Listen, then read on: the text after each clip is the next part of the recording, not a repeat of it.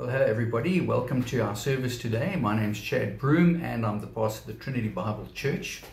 Today we are studying, or rather answering questions about our faith. And we're going to look at the subject of church today. We're going to answer 4 questions. The first question is, how should I choose a church?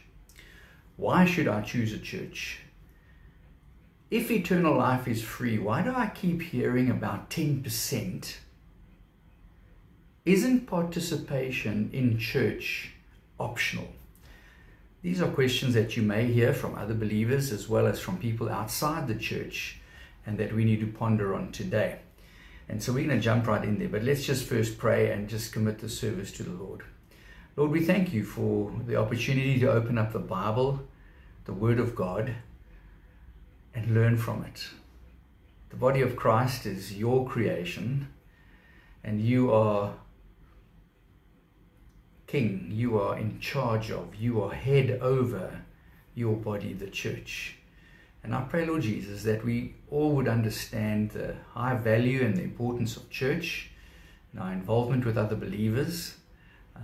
But there are some questions we need answered, and I pray, Lord Jesus, that you'd speak to our minds and our hearts today, so that we can be the kind of Christ followers and a community of believers that you want us to be. Pray this all in Jesus' name. Amen. All right, folks, we're going to just jump right in there. This is, this is going to be hopefully a message that you thoroughly enjoy. And as I said, we're going to start by answering a few questions. And we've already mentioned those, so we'll highlight the first one right now. The first question is, how should I choose a church? How should I choose a church? All right, so what we've got here is a verse that I want you to look at. 1 Peter chapter 5, verse 8 to 9. 1 Corinthians chapter 3, verse 10 to 11. We'll look at 1 Peter in a moment. So this is what it says with regards to choosing a church. By the grace God has given me, I laid a foundation as a wise builder, and someone else is building on it. But each one should build with care, for no one can lay any foundation other than the one already laid, which is Jesus Christ. So Paul is speaking here to the church at Corinth, and he's saying there is only one foundation. So here's the question. We've asked the question, how should I choose a church? So based on what I've just read, who is the foundation of the church? Paul is saying very clearly, Jesus is. Who is the church? Well, the church is every believer, every follower of Christ. That's the church. So the foundation of every believer is Jesus, and the foundation of the church is Jesus, because we make up the church. So how then should I choose a church? Well, one of the things that you and I must be sure of, that we must take care about, is that the church we belong to, the church we choose, is built on only one foundation, namely Jesus Christ. So that's the key issue here. How should I choose a church? Choose one with the right foundation. You've got to be critical in your evaluation in this regard, with regards to the church and its foundation. What foundation are you standing on? All right, there are churches can be built on many foundations. They all ought to be built on Jesus Christ, and they will probably all claim to be built on Jesus Christ. But be critical in your evaluation, because churches can be built on man-made foundations as well. They can pay lip service to the fact that they're built on Jesus, but then they can end up running in a way that reflects that they're built on something different. So let me give you a few examples of things that can be a problem. Some churches build on the personality of the pastor. And the personality of the pastor becomes one of the focuses on how they build the church, how they attract people, how they retain people. It's built on that personality, the skill of the pastor alone, the attraction of the pastor alone. seems to be key in many of those churches. And one would ask, if that pastor were to leave, would that church maintain its flair? Some churches build around music. That's their foundation. Some build around social justice causes. Some build around trends. Whatever's trendy at the time, they seem to build around. In fact, some people take the trend issue very far and they build around what the trends are in the world. And they absorb those into the church. And those become their foundation. Some build around entertainment. Some build around gaining knowledge. Now, the reality is many of these aspects that I've mentioned are actually vital parts of church. They're vital parts of church. But they're not the foundation of the church. In fact, they're more about things the church does while it's standing on its firm foundation. All of these, when they become the foundation, can mislead the church because they no longer have Christ as the one foundation that Paul is speaking about. And Paul says it doesn't matter who builds on the church. He says, I laid a foundation as a wise builder and someone else is building on it, but each one should build with care. Why? For no one can lay any foundation other than the one already laid, which is Jesus Christ. Jesus is the foundation of the church. And so how do I choose a church? I choose a church that's built on Christ, that focuses on Christ, focuses on the Word of God regarding Christ, and all the other things are peripheral. Now the same goes for your life and for my life. Okay? Are you building your life on Jesus? He's the only real and lasting foundation. Or are you building it on other things? Wealth, security, success, fame, knowledge. You could be building your life on those things as though those are foundations. But the Bible teaches us very clearly that those things are fleeting. They'll come and go and they won't stand up. They just won't stand up. Only Christ is the foundation that will stand. So we choose a church with Jesus and His Word as the foundation. That's what we choose. That's how we choose a church. Because the rest, folks, ultimately is smoke and mirrors. Is it built on Christ? Is it steadily being built on Christ and His Word? All the other things may enhance or distract. And we need to be careful. And that's how you choose a church. It's got Jesus as its firm foundation. Now, why should I choose a church is also a very important question. Well, let me look at 1 Peter chapter 5, verse 8 to 9. It says, be alert and of sober mind. Your enemy, the devil, prowls around like a roaring lion seeking someone to devour. Resist him, standing firm in the faith, because you know that the family of believers throughout the world is undergoing the same kind of sufferings. Okay, now it says be alert because the devil prowls around like a roaring lion. A lion will seek out the weakest prey, the easiest target. Why spend energy on a formidable kudu, that's a massive animal, when there is a young or sickly or straggly kudu nearby?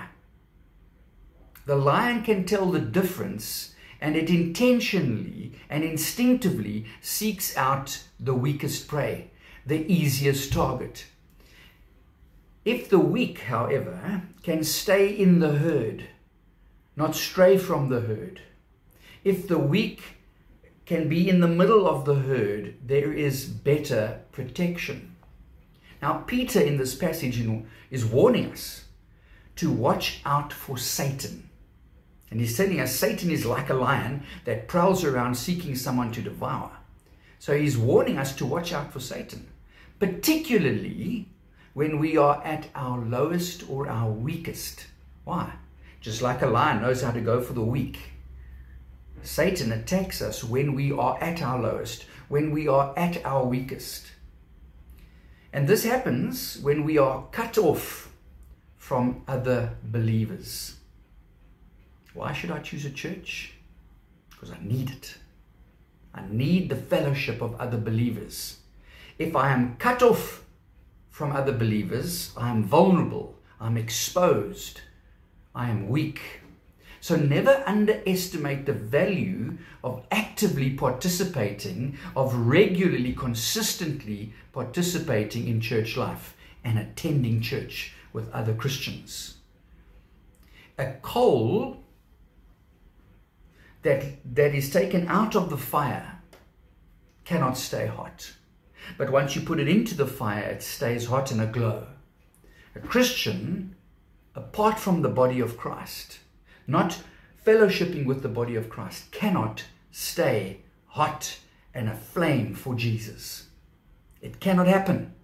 The Bible's showing us that that is a problem, and we need to be aware of that, because when you try that model of being outside of the body of Christ and say, but I can still live happily as a Christian, well, you still will be a Christian and you'll still be serving God if you honor Him and glorify His name, but you won't be strong like if you're in that fellowship with other believers. You'll be stronger there.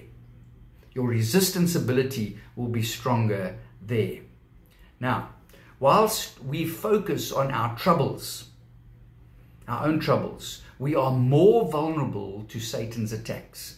You see, when we focus on our troubles, we neglect other things. We forget about other things. We stop going and doing things we ought to be doing. So be very careful. When life throws a lemon, our natural tendency may be to disengage in the activities of life. Disengage, pull back. We use these times of challenge to stop doing routine things, primarily because we lose energy, we lose motivation, and we lose desire in those times. We're emotionally struggling. And this is when the enemy pounces, and this is why Peter is saying, be alert and of sober mind. Be aware that when you're at your weakest, the enemy pounces. And he says this is a reality. The family of believers throughout the world is undergoing the same kinds of sufferings. So stick together as the body of Christ. Stick together. During times of suffering, seek out other Christians' support. Keep your eyes on Christ. Resist the devil. Resist him. So why should I choose a church? Because the community of other Christians helps us stand firm. It keeps us aflame for Jesus. It guards us also from giving in to temptation. Listen to this verse. James chapter 4 verse 7 and 8. Submit yourselves then to God. Resist the devil and he will flee from you. Come near to God and he will come near to you. Wash your hands, you sinners. Purify your hearts, you double-minded. Focus on Christ. Don't be wishy-washy. Establish your life on that firm foundation of Jesus Christ. If you're not part of the church, your foundation will also be weak. So now, third question. If eternal life is free, why do I keep hearing about this 10% thing? Where does that come from? Okay, so Deuteronomy chapter 14 verse 22 to 23 says, tithes. Be sure to set aside 1/10 of all that your fields produce each year. Each of the tithe, that 1/10 is a tithe. Each of the tithe of your grain, new wine and olive oil, and the firstborn of your herds and flocks in the presence of the Lord your God, at the place he will choose as a dwelling for his name. Set the first of everything aside for God, so that you may learn to revere the Lord your God always. So the Bible teaches, throughout the Bible, we learn the importance of tithing. There's a subtle shift and difference in the New Testament, and we'll get to that in a moment. Basically, though, we do this to show we fear God and want to put him first. That's the primary reason. The end of that verse regarding tithing says, so that you may learn to revere the Lord your God always. There's purpose in tithing. There's purpose in giving of your first fruits. Notice the verse says, so that you may learn. And learning is something that is growing and developing in us when we observe and obey God's requirements. And we learn to revere God. And revering God means putting Him first. You see, what we do first with our money shows what we value in life. Tithing is mostly about focusing our attention on Him. It represents putting Jesus first, and it represents putting God first, and it represents putting our attention on Jesus and on God. That's what it represents. Far more than the monetary value it represents, far more than what it does. When we give the first part of our paycheck to God, it shows we are more focused on God and His ways than ourselves. Now, this habit of tithing can help us keep God at the top of our priority list. And that's even a clinical way to say it. This habit of tithing can help us keep Christ front and center in our lives, because it's testing us. The finances, the money is testing us, and it's revealing what we find important. It also reminds us that we all have that what we all have comes from Him anyway. Okay, so that's the first portion. The question is eternal life free? And why do I keep hearing about 10%? Well, the truth is, eternal life is free. But you don't tithe to pay for eternal life. That's not what we're doing with our tithe. Okay, so now let's have a look at the next passage dealing with tithing. If eternal life is free, why do I keep hearing about 10%? Let's look at 2 Corinthians chapter 8, verse 10 to 15. And here is my judgment about what is best for you in this matter. Last year, you were the first not only to give, but also to have the desire to do so. Now finish the work, so that your eager willingness to do it may be matched by the completion of it, according to your means. For if the willingness is there, the gift is acceptable according to what one has done. According to what one has, not according to what one does not have.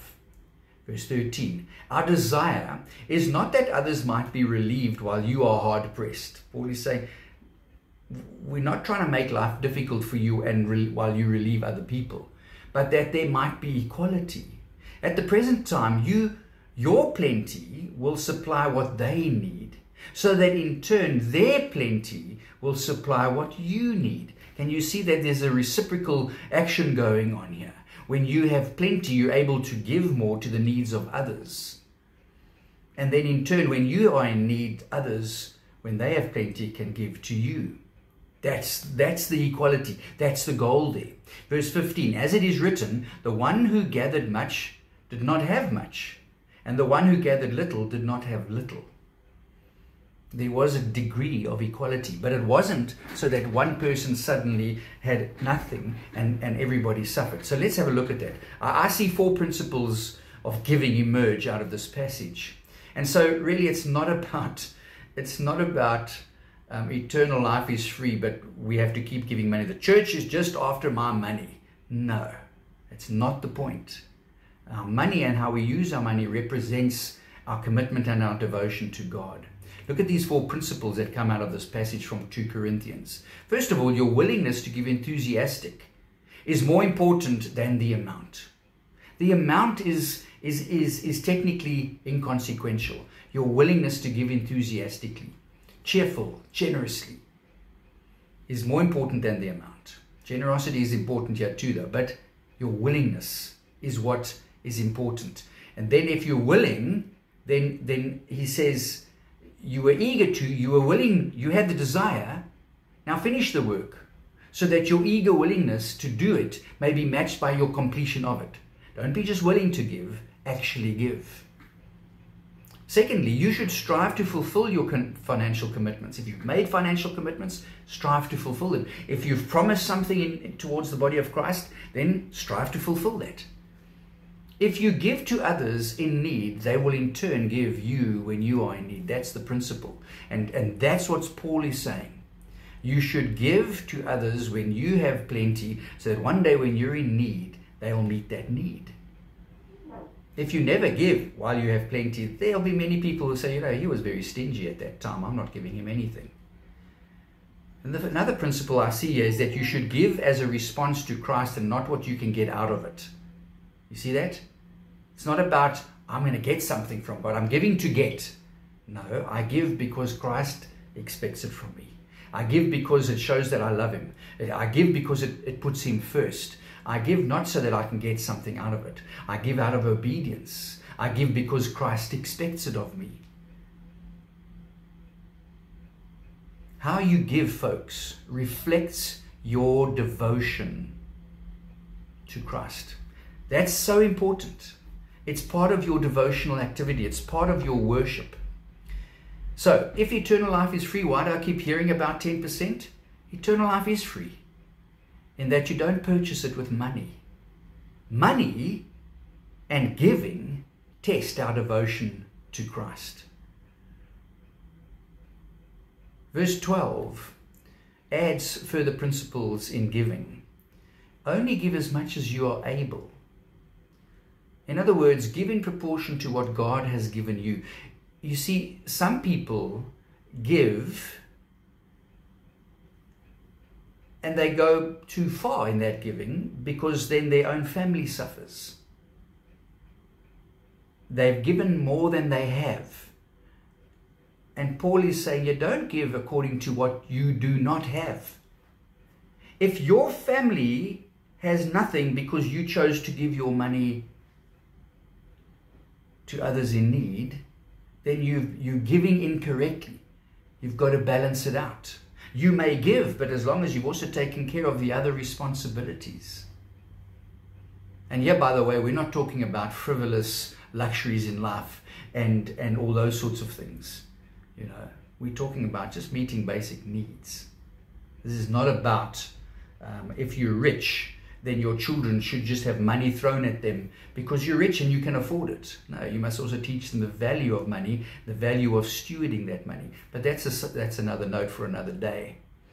2 Corinthians chapter 9, verse 6 to 7 encourages generosity. Look at what that passage says. It says, remember this, whoever sows sparingly will also reap sparingly.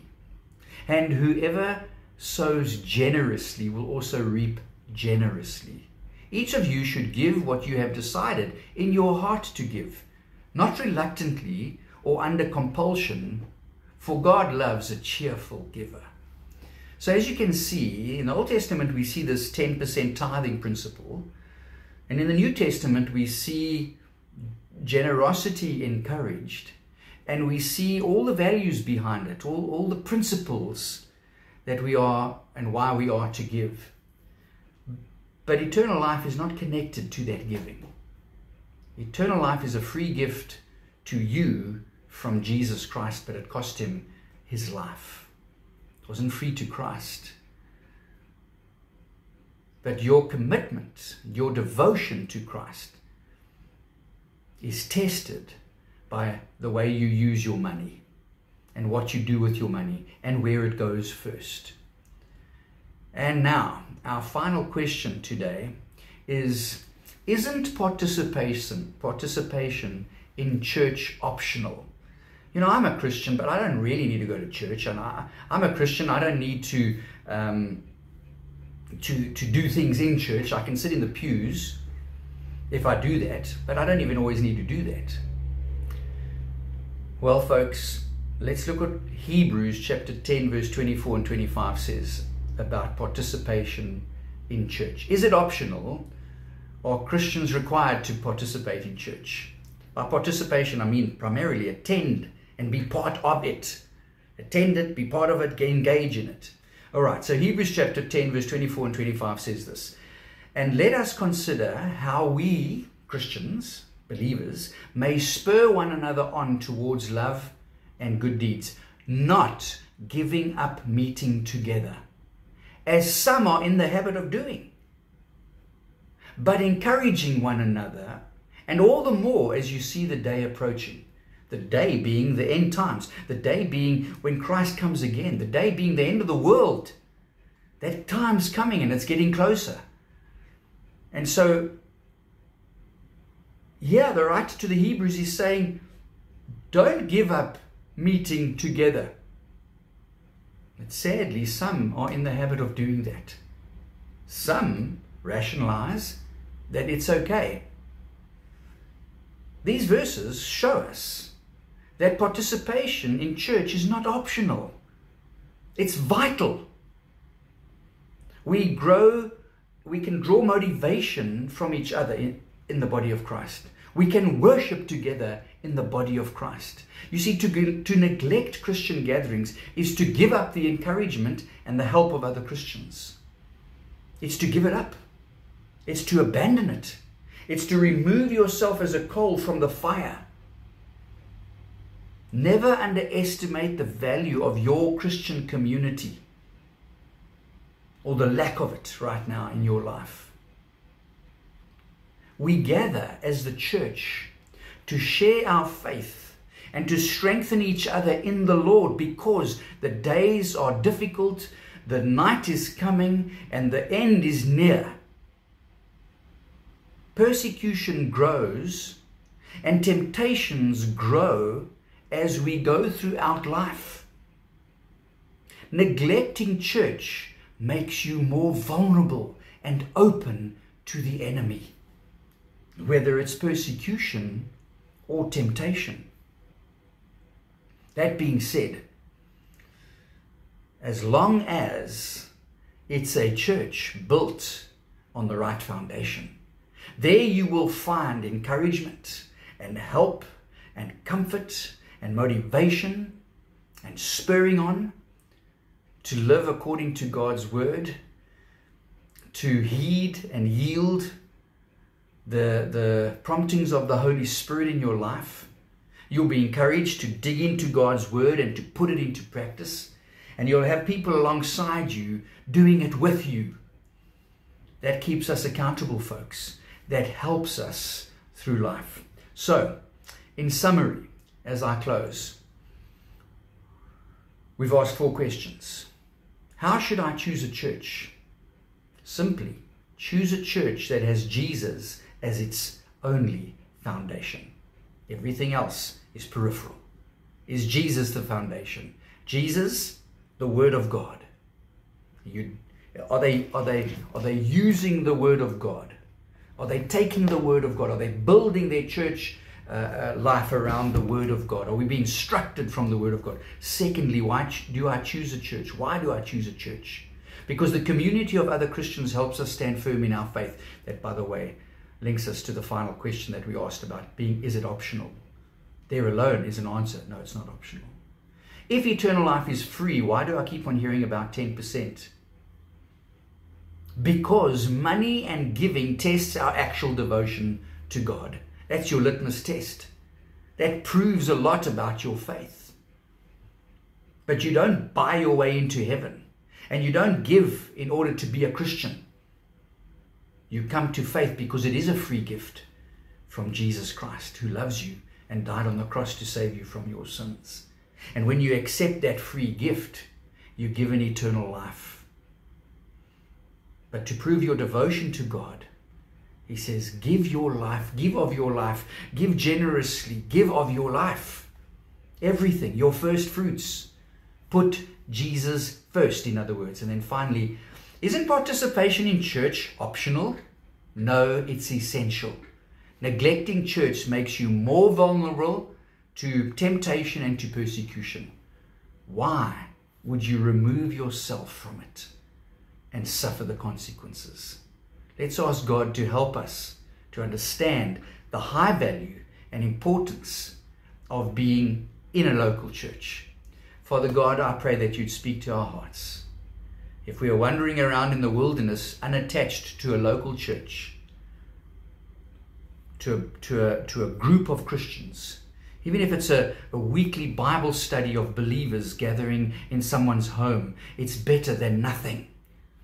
And so help us, Lord Jesus, to understand the high value and the high importance of engagement within the body of Christ. It's not optional, it's essential, it's vital to our spiritual well-being. And we're only fooling ourselves if we think it's okay not to do so. Forgive us. Forgive us for going against your word when we simply reject out of hand and say, it's not that important. I can be a good Christian without the church. We're laughing in your face when we do that, Lord Jesus, and forgive us for that. We need to honor you and serve you faithfully, and it starts with obedience. Thank you, Lord Jesus, that you help us. Thank you that you're there with us. Thank you that your Holy Spirit motivates and spurs us on. Thank you for our fellow Christians who encourage us, who come alongside us, who help to meet our needs as well.